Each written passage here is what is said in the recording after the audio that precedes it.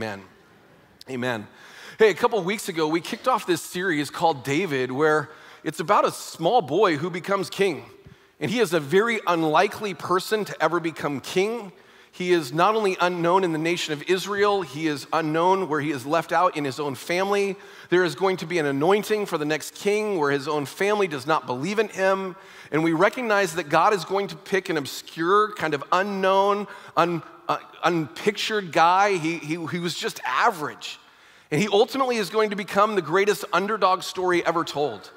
And from it, he would become the theme of movies and storylines and all kinds of things would be based on him. But it's going to begin by simply God placing an anointing that is unique and special to him. And right after this incredible moment, you think he would take over the palace and the kingdom, and instead he does not. He actually goes back to a field to just remain faithful and to grow in stature and in maturity. He just remains faithful with where he's at. But if you know the story, it's going to kind of come to a peak where he is going to take on Goliath. There will be an unbelievable battle where there is somebody of incredible size and mass, and a small boy is going to have victory, and it will thrust him into the limelight, not only of the nation, but of the known world, where his name will become great. And in the process, the current King Saul will develop kind of this sense of fear about him, insecurity, hatred. And it will not just move from an attitude, but an actual attack where Saul begins to try to kill this young man, David. And in the midst of this, we find an obscure, unique relationship between him and a guy by the name of Jonathan. And I think there's something in it for us today to find and to hold on to in the midst of all of this. Hey, I don't know how some of your greatest friendships began, but for me, one of mine was to a guy by the name of Sean. And it happened simply because he moved next door to me in elementary. We were the same age, we were in the same grade, we went to a small school, and he lived next door, so we just hung out a lot. There was another guy by the name of Donnie. He lived about 10 doors down, and we became friends purely based off of proximity. There was other people in my life. We became friends because we were on the same sports team, and we would hang out and do fun things during the season, but that season would end, and I wouldn't see him for about 9 months until the next year, and we would begin to uniquely connect again. I don't know how some of your unique friendships have started, but a unique one for me was Brian Boyd. When I was in about 5th grade, we went to a 4th of July picnic that happened in a park in Walnut Creek. And his parents and my parents knew each other from years before, and this was the first time Brian and I were ever going to meet, but he was about 2 weeks older than me, and immediately we hit it off, played at the park that day, and I did what a lot of you guys did growing up. I went to my parents and said, "Mom and Dad, can Brian spend the night?" How many remember spending the night when you were a kid? Perfect. Mom and Dad said yes. He came over. Remember, he didn't come prepared with clothes or anything else. This was the day when your friend came over. You just gave him clothes, right? A couple days later, maybe his parents washed him and sent him back. But that summer, about 3 to 4 nights a week, I either spent the night at Brian's house or he spent the night at mine. And a unique friendship began. But what made this friendship unique and different is that we started going to church together. And from that, I met a couple other guys, a guy by the name of John Jackson and Donald Baham and Mark and Jose and a whole group of guys that would become some influences in my life, even though, to be honest, I was far from God, not living for him, but the relationship influence would have an incredible difference on my life. It's amazing how faith friends are different than just regular friends. I don't know if you realize it, but friendships as we know it are really, for the most part, contractual or kind of I give, you give. They're an agreement almost in this equal part of what's done or part. But when we come into a relationship of faith, we recognize that first and foremost, we get filled up from God and we have the ability to give into a relationship with no expectation back. And that was foreign for me, and it was different, and then when all of a sudden there was some positive influence, and it was this group of guys that was going to make a unique impact in my life. In 1 Corinthians 15:33, it says a unique statement, and I love its opening because it says, "Don't be fooled." In its simplest translation, let me summarize it this way, that you are not what's the word I'm looking for? You're not Do you hate it when you want a word and it won't show up there? You ever have that moment? I didn't have that moment till a couple years ago, but it's happening more often. But you're not unique. Like you're the reality. Don't be fooled. You're not different. Bad company corrupts good character. Let me just ask a question. Whether you're a Christian, non-Christian, go to church, don't go to church, how many would say, I agree with that passage? The wrong people in your life have the ability to kind of create this unique impact to your life. Well, if that's true, let me challenge it with the opposite, that good company inspires great character. That when you put the right people around you, it so impacts you in ways far beyond you would ever know. And I didn't realize that just putting myself around the right person would change anything. Now, can we be honest? You can do some really dumb stuff with friends, right? Like there's just some things that on your own you would never do, but you get around friends, that same group of friends and I, we went down to Mexico when we were in high school, and we found out just outside of Tijuana that they would sell fireworks to minors. Now, we loaded up all of our money. We literally bought hundreds of bottle rockets. We went out on the beach with a lighter and bottle rockets and lit them and pointed them at each other where we played 3-on-3 bottle rocket war. Can you realize, does that sound, we all made it out okay, right? Like you're looking at that sounds horrible. You would never do that by yourself. So we recognize that you'll do some really dumb stuff with friends, but it'll probably be really, really fun. I've heard this statement, that a really good friend will bail you out of jail. How many have heard that statement? But a best friend will be in jail with you, right? Like you're there, like you'll really go. Now, as we look at this part, we recognize the negative influence. But this unique group of friends also was going to become the positive influence that would bring such a lasting impact to my life. And I didn't even know that it was happening. So I want to bring a kind of a statement to us that we'll wrestle over the next few minutes. And it's this, that my friends reveal my spiritual health. My friends reveal my spiritual health.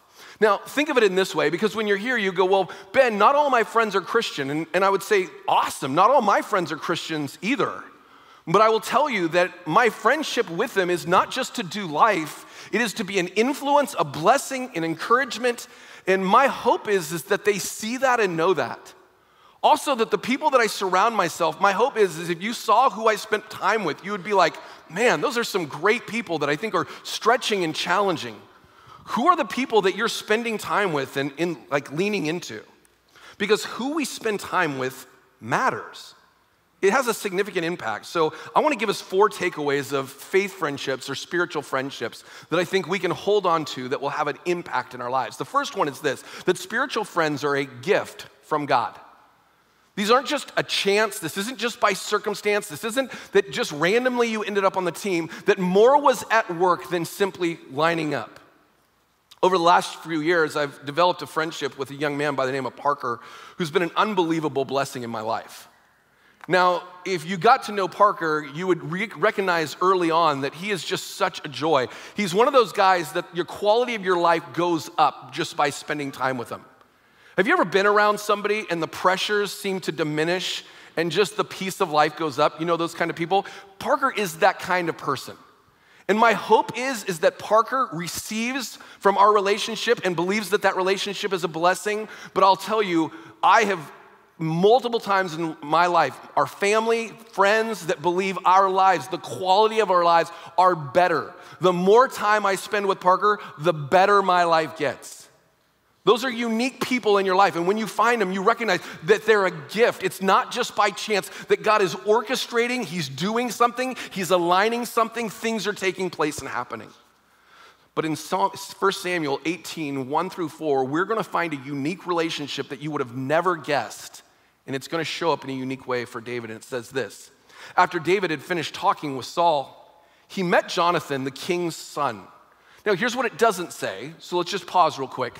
Jonathan is the oldest son, meaning he's in line for the throne. When Saul is done being king, Jonathan will take over, be the successor who will run the nation of Israel, who at this time is a superpower. It is the strongest nation, it is the most wealthy nation, it is the most known nation, and it is right now kind of at its peak of awesome. And Jonathan is in line, but look what it goes on to say. Was the king's son.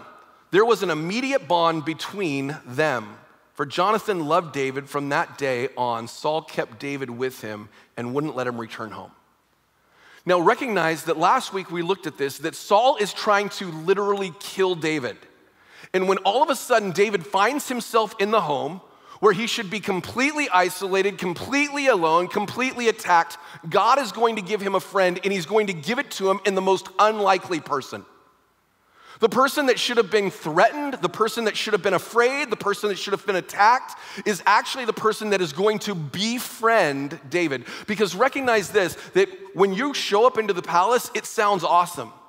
But recognize that he didn't show up in peace times. He's showing up into a tumultuous house, into difficult relationships where literally the person there is trying to attack, divide your family, your people, everything else. And David is going to find himself in there. And then Jonathan is going to change the uniqueness of the relationship. It says, and Jonathan made a solemn pact with David because he loved him as he loved himself. Jonathan sealed the pact by taking off his robe and giving it to David, together with his tunic, his sword, his bow, and his belt. Now, as you read this, you're like, this is unique. What's going on? It simply means that everyone could tell that David did not belong in the palace.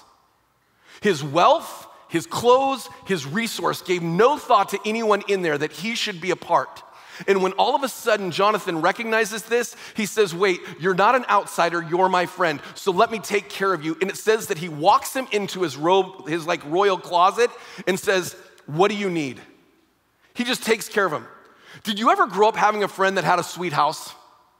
And going over there, I mean, it was just fun. For me, this young guy that I mentioned, Brian, he had a tree house in his backyard. And when you're in elementary school and your buddy's got a tree house, that's the coolest thing ever, right? Like, we slept in it, we hung out in it, we tried to cook up there. I mean, just did fun things because that's what guys, like we did.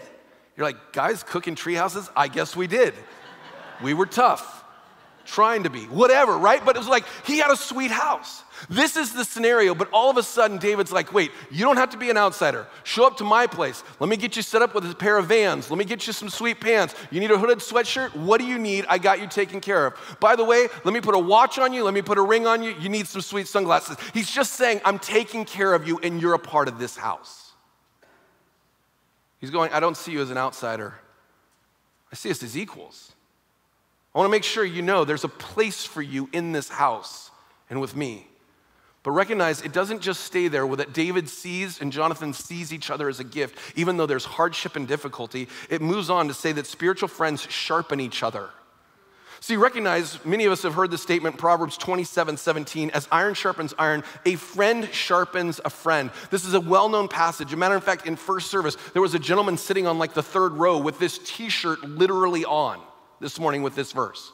It's a very known passage, but know this about sharpening, that the sharpening is not just a small kind of final finish. At first, it is a removing of the old, the broken, to make a clean, powerful edge.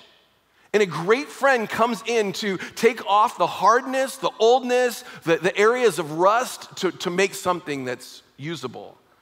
And in chapter 20, verses 1 through 4, it's going to continue in this story, and it says this: David now fled from Nerith in Ramah and found Jonathan. What have I done, he explained. What is my crime? How have I offended your father that he is determined to kill me? Do you have a friend that will just listen? Somebody that will just give you an open ear for when you need to vent? Somebody who can show up and just keep it honest? For me, that person's Pastor Doug.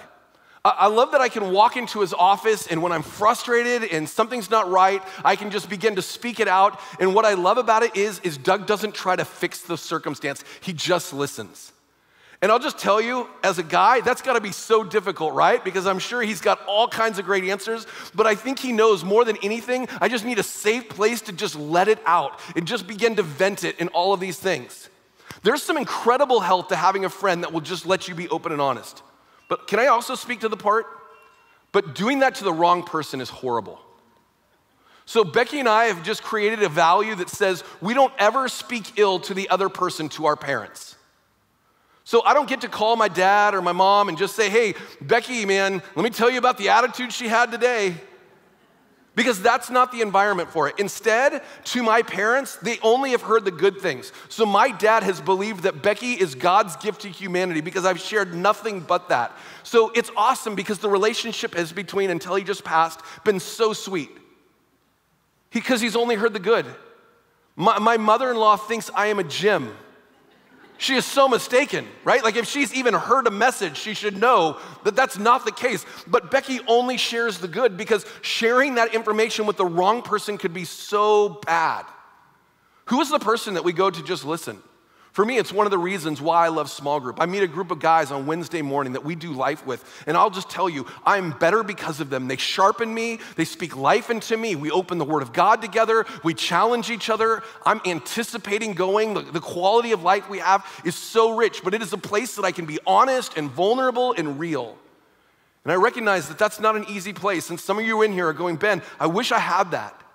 I don't feel like I have that in my marriage. I don't feel like I have a person that I can just vent and be open and honest with, that I don't feel like I can tell somebody that I feel isolated or alone or unwanted or unneeded.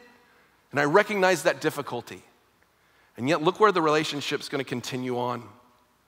It says, Jonathan's response, "That's not true," Jonathan protested. "You're not going to die." This is an incredible piece because David is literally being attacked by Saul. And you know what Jonathan's statement is? That's not true. You're not going to die. He's simply choosing to shoot him straight. He's going to be honest. He's going to be direct. Now, here's what's funny. It's not that it wasn't true, but Jonathan is choosing to see it at a higher level. He's saying, do you recognize, David, this is just the earthly, but there is a spiritual level. You've been anointed. God has a plan over your life. You don't need to keep your focus down here. You got to begin to raise your eyes to what God's doing.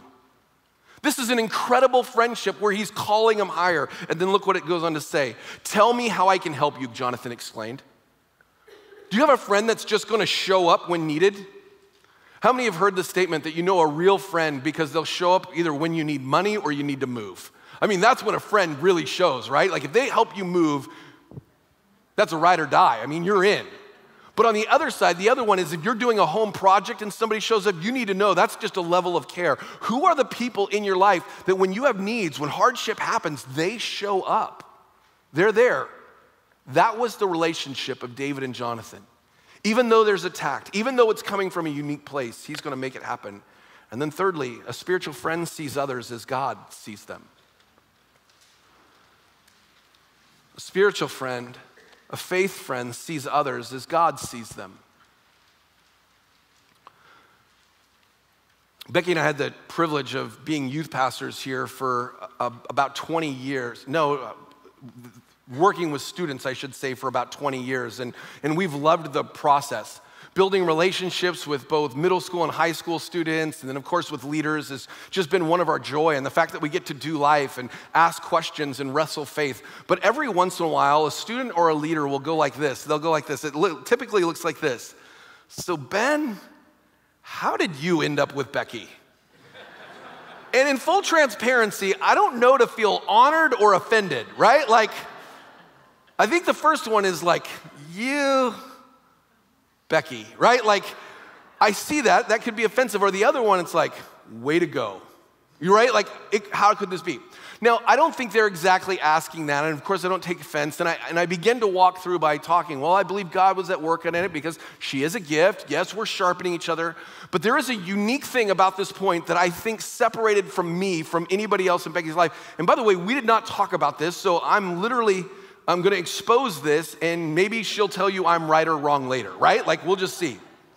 But it was not unique that I think anybody else saw that Becky was attractive when she was single when we met. So when all of a sudden I show up and I'm like, hey, you're really pretty, that only makes me equal to seeing what a lot of other people saw.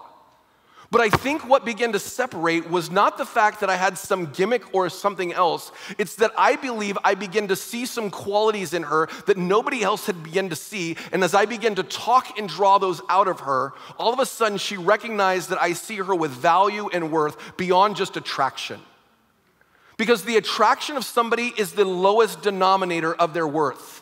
That is nothing more than objectifying somebody around a picture. But when all of a sudden I begin to notice her work ethic and the anointing that God had on her and her value in ministry and her heart for family and her willingness to put in and go down there and serve and care and give, all of a sudden as these qualities begin to come up, I think she began to go, wait, this guy, he's a pretty awesome guy, right? Some of you are like, yeah, you're still not that awesome, right? Like, but we begin to see people for how God sees them, for who they are. Jonathan is going to do this for David in a unique way that is going to call him higher, and it will change the dynamic of their relationship. And at the end of chapter 20 and verse 30, it says this: Saul boiled with rage at Jonathan. And one of the strongest statements in all of Scripture is said right here. You stupid son of a whore, is what he calls his own son. He swore at him, do you not think that I do not know that you want him to be king in your place, shaming yourself and your mother? Notice it says that he's shaming you and your mother, but not Saul. Look what it goes on to say. As long as that son of Jesse is alive, you will never be king. Now go and get him so I can kill him. What a unique thought in all that's going on. See, recognize this about friends, that a real friend brags about your strengths and defends your weaknesses. And yet what does Saul do? He goes to the friendship and creates attack. And Jonathan is going to respond in one of the most crazy ways. It says this, that Jonathan left the table in fierce anger and refused to eat on the second day of the festival. For he was crushed by his father's shameful behavior towards who? David. It doesn't say that he was bothered by what his dad said about him. It was that he was bothered at what he would say about David. It tells you the depth of the friendship and what was going on. It was clear that Jonathan was like, Dad, in this picture, I hate to say it, but you're wrong. You're leading from fear, you're leading from this part, but God is at work, and there is a story that I'm getting behind and I'm getting on, and I'm not going to tolerate you reaching out and attacking the man of God that I've created a friendship with. See, Jonathan saw the anointing, the favor, the blessing that God had placed on his life, and he begins to speak into who David is in a unique way. Hey, recently I came across a video and a few statements, and it says that inside of every one of us is either a fool and a king or a fool and a queen. And yet who we choose to talk to or who we choose to recognize is who we'll bring out in any person. It's possible that you get around certain friends and the fool in you comes out and it's silly and it's wild, but around the right person and the qualities and your greatest behaviors and strengths will begin to come out of you. But I'll just tell you that we have a choice of how we choose to see people. Do we see them with their highest form of worth, that as an image and how God created them or made them, or do we lower them down to their lowest denominator, which is their performance, and begin to recognize them only based on what they do or their actions? But can I take this to a little bit more real way, to us either as parents or to us as spouses? So for just a second, because I'm a guy, can I speak directly to ladies or wives in the room, and then I'll do the opposite? There's not a right or wrong to this. When we begin to speak or call out into our significant other, to our husband, when you begin to call into him the king that he is, I will just tell you, you will raise him to a different person. When you begin to speak to him for his worth and how God created him and his value and his identity, speak to him as the spiritual leader who's been anointed over your home and over your family to guide, to care, to lead, I will just tell you, you'll take him to another place. And how you begin to speak about him will change how you begin to think about him, and it will begin to change how he sees himself. Now, let me flip it the other way. And as I say this, you need to know that, guys, I'm not speaking to you on how to speak to your wives. I'm speaking on how I'm growing, learning how to speak to my wife. That rather than seeing her as a person I am called to fix or change, recognize that she is who God made her to be, with value and dignity, who I'm supposed to submit and humble myself unto as Christ did to the cross, even taking on flesh into the grave, caring for her, nurturing her, valuing her, giving her worth and dignity, not seeing her as an object. It changes my mind, it changes my heart, it changes how I speak, and it changes how she lives. How do we choose to see people? A great spiritual friend sees them for who they are in Christ, not just lowering them down to what's going on. Jonathan is going to call the best out in David. And then in the fourth area, we see that spiritual friends strengthen each other both in faith and in the word. When I was growing up, I would be occasionally in the word, meaning I would feel guilty for never reading it, but when I was in trouble, to occasionally opening it up and seeing if it had some level of wisdom. And as I began to mature in my faith, I became a reader of the word, and then later on a studier of the word. But what I've recognized, though, is now when I get to circumstances or I have friends, I need to have God's word in my life because there is a truth that his word brings that other things don't. There's just not, like if all we do is just give words, I mean, it might be encouraging or hopeful, but I'll tell you, when the word of God is spoken over somebody, it divides. It separates the pain. It brings out the truth. We're told that the word of God is alive, separating bone from marrow, muscle from tendon, and it's sharp. And we recognize that the word of God and faith is needed to be spoken into. In chapter 23, 14 through 18, it says this way, "Now David stayed in the stronghold of the wilderness and in the hill country of Ziph. Saul hunted him day after day, but God did not let Saul find him. One day, dear Horace, David received news that Saul was on his way to Ziph to search and to kill him.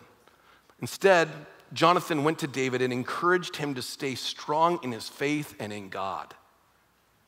Notice this, that Jonathan is with Saul and this is going on, and it says that Jonathan separates himself and goes to his friend and says, "Don't get discouraged. Know what God is up to. Keep going. Keep running the play. Don't give up. God is at work." This encouragement, this leaning into his God's word and God's truth is going to be the strengthening part. And look what it goes on to say. "Do not be afraid," Jonathan reassured him. "My father will never find you. You are going to be the king of Israel, and I will be next to you, as my father Saul is well aware." So the two of them renewed their solemn pact before the Lord. This incredible friendship that would come in the most unique, different way. Now, as much as I can't say I've ever had a friendship like that of Jonathan, what I have had is some unique friends that have been a support and encouragement. I can look back at key moments in my life, and matter of fact, I can go back to December 31st, 1994, being at a camp retreat where I invited Jesus into my life. And do you want to know the group of guys that were around me? That same group I mentioned earlier. The guys that encouraged me to go on my first missions trip, the guys that spoke life into me. I remember the day my mom passed away, and this guy, Donald, dear friend of mine, showed up at my house and literally for about 8 hours just sat on my couch so that I would not be alone. Just was with me in the hard moments of my life. When things are going on, these are the ones years later that I still get to hear of what's going on through social media or the occasional call, when yet all the sports friends and all the ones, they're missing. And yet that common bond of faith has been the thing that has sharpened us and developed us. This is a unique thought, but do you realize that God is more for your friends than you are? That God is uniquely placing people around you to sharpen you, to develop you, to encourage you, to grow in your faith. So if we opened up with this big question, my friends reveal my spiritual health, then let me ask this: are your friendships healthy? The people that you put in your life, are they shaping you and forming you? Are you better because of them? Are you thoughtful in the development of what's going on? Are you making investments in them? And is it an iron sharpens iron, or is it clearly one way? Is there a need to be a realignment to lean in so that there can be a greater connection? So for some of us, I want us to begin to pray that God would bring godly friendships into our lives. For some of us, that we would begin to see how God created them and made them and begin to see them as God did, and rather than just people that we work with or we do live next door to. Can it be an iron sharpens iron, where we take the step to lean out and to speak life and to sharpen another and open up our heart and life for somebody to sharpen us? And lastly, would we begin to get in relationships where we're encouraging and growing in our faith? Maybe it's in a small group. Maybe it's a part, like a one-on-one connection that happens over golf or going to lunch occasionally, but you take it beyond just the acquaintance level, because your friends are directing your future. They're shaping your spiritual life, and they matter. Can I pray for us? Dear Lord, I think it's amazing how you brought a unique relationship into David's life through Jonathan, through the person that is most unlikely, the person that nobody would ever suspect. And yet, Lord, many times when we're in our darkest moments, like David was, being attacked by the king, Lord, you brought a friend to him. Lord, if right now we're feeling alone and overwhelmed, could we recognize that you're bringing friends to us? It's the reason that you have the church, the body of Christ, to come together, that we can worship with, that we can grow with. For some of us this upcoming week, it's having the courage to step out and finding a small group. For some of us, it's leaning into a friendship that says, can we get together? I just need to share with you what's going on in my life, and I need somebody. For some of us, that we're gonna make ourselves available and first be the friend to somebody else before we ever find the friendship. But in the midst of it, Lord, today, we pray that you would use relationships for us to be an influence and also for us to grow and to be stretched, to become more like you. Lord, we recognize that David needed Jonathan, but also Jonathan needed David. And so, Lord, I'm grateful that we don't walk through life to do it alone. We get to do it in community. And so, Lord, we pray your love, your peace, your strength over us. Right now, with every head bowed and eye closed, if you've never engaged on the greatest relationship ever, that of knowing our Lord and our Savior as our friend, then through a simple prayer, we can invite Jesus Christ to come into our life by simply saying, today, Lord, I choose to put my faith in the life, the death, and the resurrection of Jesus Christ to be the payment for my sin and the promise for my eternity. Right now, we recognize that without a relationship with him, we are broken and we are alone, and there is no fulfillment that we can ever find in our life. And through a simple prayer, Romans tells us that everyone who calls on the name of the Lord will be saved. So Lord, today I pray that you would move and stir in the hearts of individuals. And Lord, today in faith, we believe that some are coming to know you now. Lord, I pray that this would not just be a message we talk about on Sunday. I pray it would show up in our homes. I pray it would show up in our works, our families, our friends, and that, Lord, all the glory would go to you. Again, Lord, the goal is to be more like you so that we could be a light to our world in your name. Amen. Hey, if you'll do me a favor and stand, we have one